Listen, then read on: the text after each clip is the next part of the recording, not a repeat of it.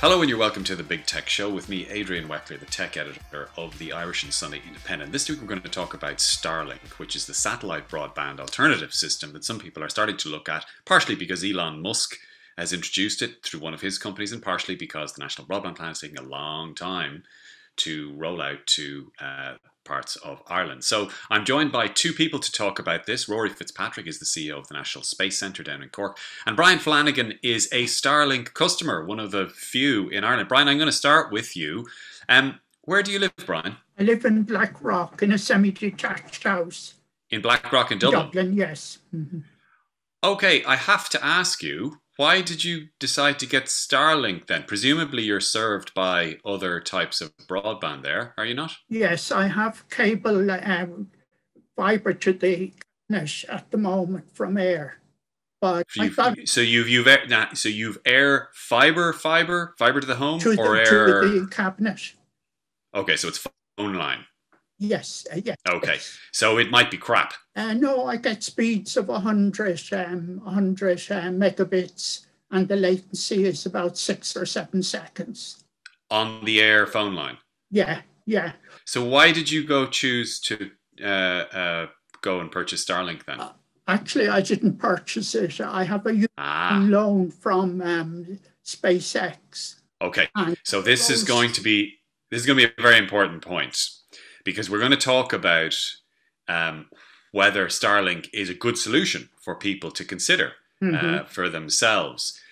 You have, at the moment, phone line broadband from Air with 100 megabits per second. You're now testing Starlink. What speed do you get on that? They typically, at the moment, I'm getting about 200.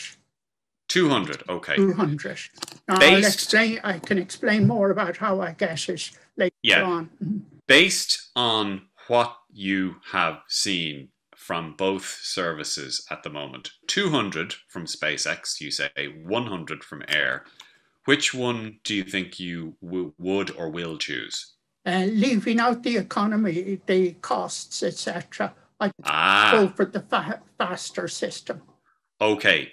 How much does how much does Starlink cost you per month? How much would it cost you per month? It costs me nothing because I have the system on loan. But but if I was paying, I would be paying €500 for the antenna up front, and then €99 a month for the use of the service. How much does the Air service cost? Oh, about 50, I suppose. So you'd be paying twice as much on a monthly basis per year, plus you'd be paying €500 up front. Mm-hmm. Would you still go with that service? Not necessarily, because I have a wide choice. But if I was not in Dublin, in a rural area, and was working off maybe 20 or 30 megabits a second, I would bite a hand off to get Starlink. Sure. Absolutely. We're going to get into that in a bit. Rory, just first of all, what is the National Space Centre that you are CEO of? We're an Irish Enterprise Ireland-backed private company. We took over Aircom's old facility to beam stuff to satellite for communication between Europe and America. It became obsolete, and we took it over, and we're now doing satellite broadcast communication and TT&C. Anything up and down to satellites, basically, we're doing from site. Okay, so what in that context, what's your connection or use in the chain that Starlink is involved in? Well, any satellite owner or operator has to communicate between the ground infrastructure and the fiber network and the satellites in space to get a signal to somebody's house.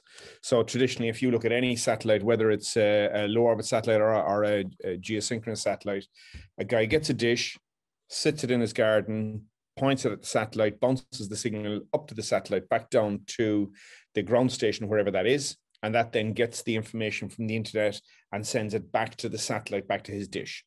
So that's... Okay, so just again, as Homer Simpson would say, to dumb it down even a bit more. Yeah. I have, say, a Starlink dish, and I'm, on the internet. What part of that chain of data is going through your facility, if any? If you were sitting someplace in West Cork or Kerry or Dublin or wherever, your signal bounces off the Starlink satellite coming overhead. It bounces down to our facility or one of the other ground stations, the nearest ground station, but our facility would be the Irish one at the moment. It then would go from our facility into the fiber network to London, and then it gets the internet traffic from London, brings it back to the Starlink uplink, and beams it up to the satellite and back down to your computer. Okay. In 20 milliseconds, 30 milliseconds. In broad strokes, how does Starlink work? Because one of the problems that people associate with satellite broadband as an option, if they have other choices, is that they're quite high in the sky and there's what they call a latency problem. So there can be sometimes a delay. So why is Starlink different? Well, okay, so initially most of the satellites for internet and communication would have been geosynchronous, and that means they sit 33,000 kilometers out from the equator and float as the world spins around. So anyone who has Sky TV or a satellite TV thing, that's where that would be pointing. So for Ireland, normally you'd be pointing 28.2 east of south. So that's where it would be. Now, the problem is it's 33,000 kilometers out. So it takes a long time for the signal to get out and back. And anybody who would have used the old satellite system that we're using this would have had problems with latency, where if they were using web tunneling stuff or a lot of the kind of Citrix, Oracle, any of the advanced kind of communication stuff, it was timing out. So it would drop off and it wouldn't work properly. Obviously, if you were gaming, and some fella has a sniper and you're waiting like for the time going out, you're dead. There's no way you're going to compete with cable. So that was always an issue. And there was lots of problems with that. Now, what is a massive game changer here is the upping in technology, where effectively the satellites are replacing your Wi-Fi network. So instead of having a load of masts, you've got floating masts in the sky, and the low orbit satellites are only about 600 miles up. So they're whipping around really fast, and normally going from the north to the south. There's actually By the way, that is a lot lower than they would normally be. Right? Oh, yeah. So there's a really interesting app. If anyone is interested in this at all, it's called Celestrak.com, CELESTRAK.com. And if they download that app, they can see the Starlink network live. And they can see the satellites as they're floating. But you know what? They may not even have to download that app soon, because if Starlink and SpaceX and Amazon and all of the other companies that are saying they're going to launch satellites into space, if they do so on the schedule that they're talking about, you won't need an app to see them. You'll look up, and what you think are floating stars or points of light, the sky's going to be pretty crowded with these things, aren't they? They are. In the beginning, they were more noticeable. Like if you look at this has only really started in the last year, and this is accelerated. Really, the one thing Elon Musk is good at doing is doing things quickly. Like it is. Well, so how many satellites do Starlink? It's about 1,500. At the moment, they've 1,620 or something up to date, right? So and they're launching them in 60s. In fact, if you look at the launch patterns, you can see them lined up like a long cylindrical list in space, and then they slowly spread out into their network. And they kind of come up as far as the middle of Ireland. So 52 degrees is about the most northerly point. And then they go, so they fly in a kind of a up to 52, back down to 52, and up to 52. That's where they are. So I've seen two criticisms of that. One is from the astronomers, because they're saying you're going to pollute our beautiful skies. We're not going to be able to see anything anymore. And the second one, which is a little bit more of a security and a health issue, is this potential danger of satellites colliding, because if all of the satellites that are said to be launched do actually launch from all the different countries, you're going to need an awful lot of data sharing between those different companies, organizations, institutions, sometimes governments. And I'm reading testimony from professors and scientists who say they don't see that cooperation at the moment. No, and it will probably, like if you look historically the way this happens, you get the same thing with the automobile and any technology advance. You'll have people screaming that it'll end the world, and you have people on the other side saying that it has to happen, it doesn't matter. And there's a fight between the two. Now, I'm sure there will be some big problem with a satellite hitting something or taking down an aircraft, or there will be some big problem. And then the insurance companies will get involved and the industry will be forced to change. And that's normally the way it will come. But if you look at the numbers, like SpaceX is, as I said, just the first out of the blocks. And just to put it in context, we've been up and operational for 10 years now, this year. And when we started, there was a total number of satellites in space of somewhere around 6,000. Now, half of those are spy satellites and half of them were commercial satellites. Half of them are spy satellites. Yeah. And that's. Do we know how many of them are attributed to which country? America owns most. Like, America is the major satellite operator. Canada does a bit as well, but they would be the biggest player in the. What, the Canadians are spying on us? The Canadians have a lot of satellites up. They would have had a lot of stuff over ice flow, and like they have a huge tract of land. It's very remote. Satellite really delivers a lot for them. And then you look at all the different plans that are coming down the line. So Elon Musk has announced he's going to do 12,000. That's for his network. Now, you've got about 4 other American major companies racing to get in there. Apple are talking about it. There's a lot of American companies that have access to money that are looking to do it. And then we have the Russians, the Chinese, the Koreans, the Indians, like all these different countries, and Europe. Europe now is doing a OneWeb purchase where Eutelsat are going to operate the OneWeb network for broadband. So suddenly, just to take Brian in there. Brian, when I think of countries like America, Russia, Australia, China, India, these are very, very big countries. Canada, with huge tracts of land, where by and large there are no people living. If you go to the American West, for example, a lot of Irish people think of the States being, cities and California. Actually, most of America is kind of empty. And I can really see the proposition for a service like Starlink in a lot of those places.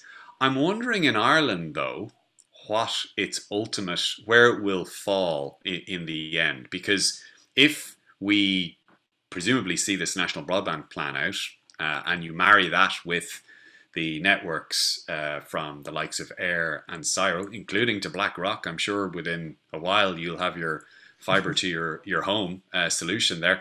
I'm wondering what the ultimate addressable market in a country like Ireland is for Starlink. Well, in the context of Starlink, Musk has said that not only does Starlink aim at rural areas, but it also aims at semi-rural areas. It's not suitable for congested areas, urban areas at all because of the. But when he says that, is he not inferring semi-urban areas that don't have decent or proper broadband infrastructure? Well, look at where he's operating or planning to operate in Europe: Austria, Netherlands, France, Germany, the UK, the north of Ireland. So it is very suitable for rural areas, provided there isn't too big a concentration of users. So obviously Australia and so forth, where it's also in the process of operating, are big areas. But you wrote an article about 2 months ago about the idea of extending the national broadband plan to the 100,000 homes that have access only to lousy broadband at the moment. That's right. That's going to be a problem, I think. They're all candidates for Starlink. So Starlink need not be confined to rural areas, remote cottages, etc. The other thing is, as Starlink develops, it's going to get into backhaul, and this will open up a lot more opportunities. So I don't know how big the market in Ireland is, but it could be potentially a bit more significant than we might think, because in a year or two, the cost of the antenna is going to have come down from the $500 or euro to about €300. Yeah. And it still is a really significant challenge, though. If you are in an area that gets, let's say you're getting 100 megabits per second. Let's say, for example, you're connected to this fiber in your area. It's very hard to understand how somebody will pay 2 to 3 times as much per month for a service that will give them half or a third of the speed. Sure, but look at the situation now in Ireland. We have COVID.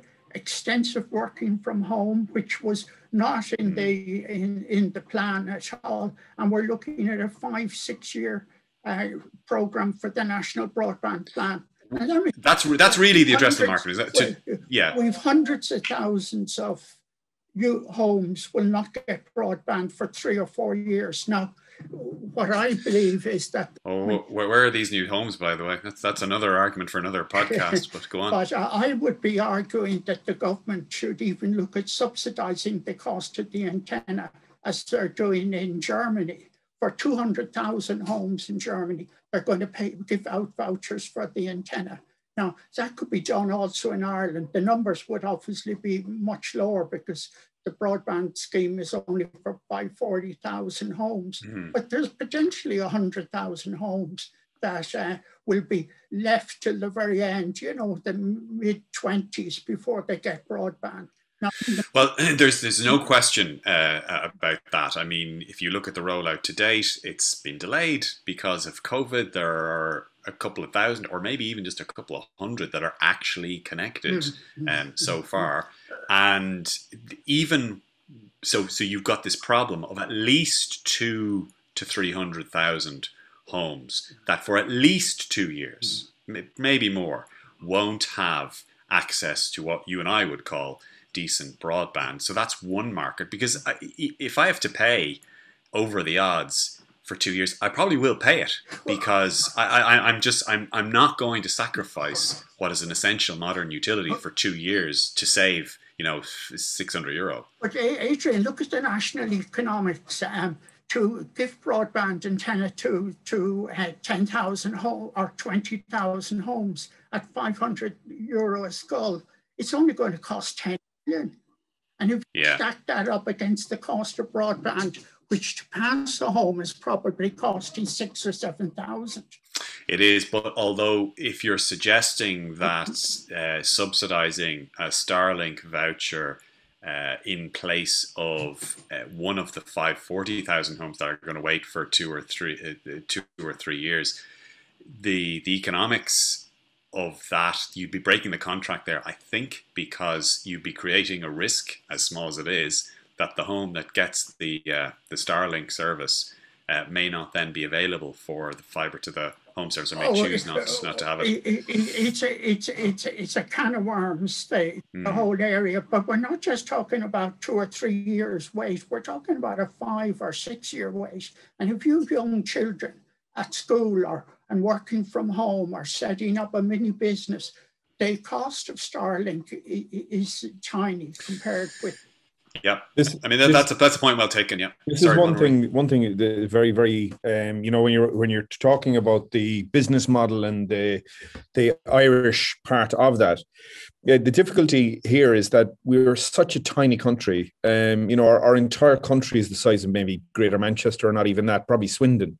Now, when you look at that from a global scale, we really make very little difference. We have a very small number of customers potentially for SpaceX, where the really, really big game changer here is that if you look at the potential to have a 100 meg pipe or a 200 meg pipe into Africa or India or rural Calcutta, where you can get a staff member to work for you for a way less than you can work in the West, this whole new global online economy changes fundamentally.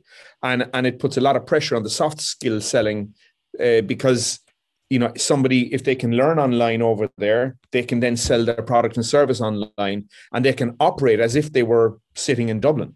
Whereas we've had a huge technical advantage with our infrastructure over the last couple of years.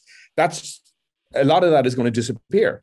And of course, that scares the bejesus out of a lot of policymakers here as well. That won't be a frictionless transition when it happens. You saw the reaction, for example, when Facebook 3 weeks ago announced that a small proportion of their workers in Dublin would be allowed to work from abroad, something that IT multinationals here traditionally do not allow for regulatory reasons, tax reasons, for FDI reasons with the IDA, with agreements that they've struck there. And there was, panicked, is this the end of the Dublin tech scene, etc. So I'd suggest that what you're talking about is logical, but I'm not sure that if we saw a big transition to that kind of working, outsourced working model, that there wouldn't be some sort of counter reaction, particularly in Europe.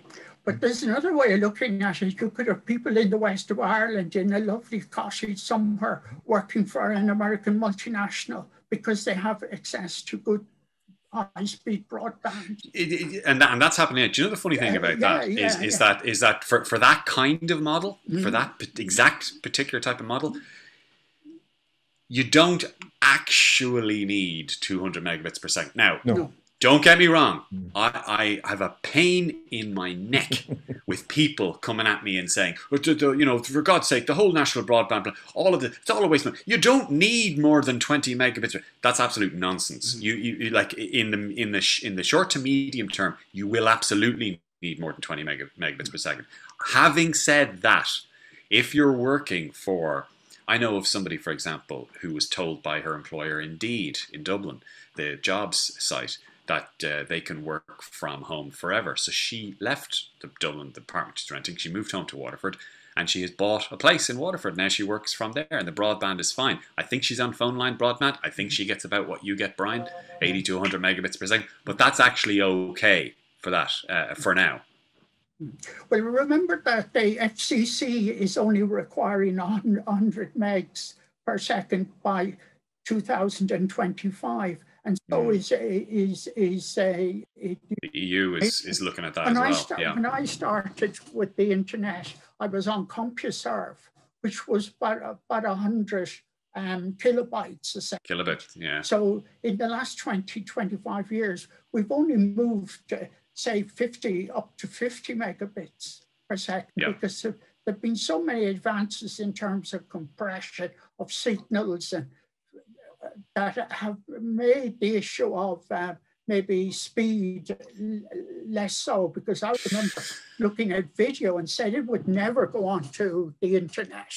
Yeah, well, latency still is a big issue. I mean, I know even in my own line of work, for example, if I'm doing interviews from home on the web with TV stations, for example, the delay is actually a crucial thing. It's actually important. Even on the phone, it can actually be important. Well, I'm using Starlink at the moment and typically I've taken about 400 readings now on the use of the system. My latency is about 46 milliseconds. 32 to 35 is normal at the moment on the Starlink. Just one thing on Starlink, just to deal with the latency issue and the performance at the moment, is that the Barry system and the system that we've been testing as well, they're beta test systems, and they don't have a license yet in Ireland to sell. They're mad keen to sell, and they're trying to get a license to actually sell. At the minute they have, they'll be going to market and selling straight away. Now, what we've noticed is that the network at the moment is 1,600 or thereabout. It's not fully fleshed out network just yet, but they're racing out very, very quickly. We see the odd pocket breakouts. So we've had situations where on Zoom calls and on Teams calls, in an hour's call, you might have maybe a couple of seconds, 10 to 15 seconds or 20 seconds of dropout, but that's about the extent of it. And that's just where there's pockets where there wouldn't be a satellite over you at that point in time. By the end of this year, I would expect there to be no pockets left. It seems that way. I recorded dropouts for 720 hours of Starlink use, and the average dropout was about 0.2%. It's low. That was mainly related to two significant dropouts of 10 minutes each, which were due to no satellites. I think they were changing the system. But at the moment, for the past month, my dropout rate has been 5 seconds a day. And Brian, ordinary people listen to this who don't know much about technology. They would ask questions such as, does the weather make a difference? We don't know. I don't know. I've been looking for that because we've had very, very few rainy days. And so I've been unable to form a view. Now, rain fade could be an issue, but It does slow down things in some instances, but it's not clear. Looking at Reddit now and looking at worldwide experiences, snowstorms are unlikely to disturb the system. Hailstones, big hailstones will disturb the system. And heavy rain may disturb the system, but it depends on what the rain is. Is it at the user end or is it at the ground station end? It's something I don't know, but there would obviously be some rain fade in very extreme conditions. It's not normally an issue just on the rain fade. When we started first and we switched on the KA systems, which are sensitive to rain fade, Ireland was expected to be a location with problems on rain fade because of the amount of rain in Ireland. We found actually across Europe where the bigger problem was for rain fade was Germany. And the reason why is that Irish rain tends to be small droplets and it tends to come in a kind of a grey mist for 6 months. Whereas in Germany, they tend to have more thundercloud drops. And the bigger droplets and the heavier density of the rain causes a higher level of rain fade. So Ireland actually is not a rain fade country as such. Although that does suggest that any kind of climate change could change the way that your Starlink dish performs. For example, if the rain gets heavier, for example. Not as much with the LEOs. It's more of a geo problem. Just the geo satellites is so much further out, and the signal is that bit weaker. It's more of an issue for the geos than LEOs. The low orbit satellites, sorry, for geosynchronous satellites versus low orbit satellites. The climate change will also affect telegraph poles and ducts, flood ducts, etc. So it's an issue that everybody has to face in so many ways. It's true, although if you talk to any of the senior executives in telecoms companies, one of the reasons they're so gung-ho on fiber as opposed to copper is it's so much more bulletproof. I mean, it's so much better in weather than crap copper lines in terms of the damage and the outages and the gaps that people experience every year. Listen, guys, we have to leave it there. I appreciate you both coming on to talk to me about that. There's Rory Fitzpatrick, CEO of the National Space Centre, and Brian Flanagan, who is a retired consultant and a Starlink tester-outer at the moment, maybe a customer in future. But for me, Adrian Weckler, the tech editor of the Irish and Sunday Independent, that's all we have time for this week. So thank you again for tuning in, and we'll be here same time next week. Bye-bye.